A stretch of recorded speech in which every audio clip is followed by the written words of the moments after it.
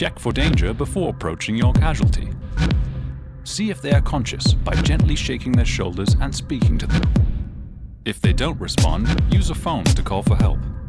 Look, listen, and feel for breathing. If the person is not breathing, open their airway by lifting their chin with one hand and placing the other hand on their forehead and gently tilting their head back.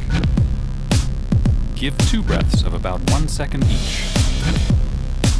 Next, find a landmark between the nipples and begin chest compressions.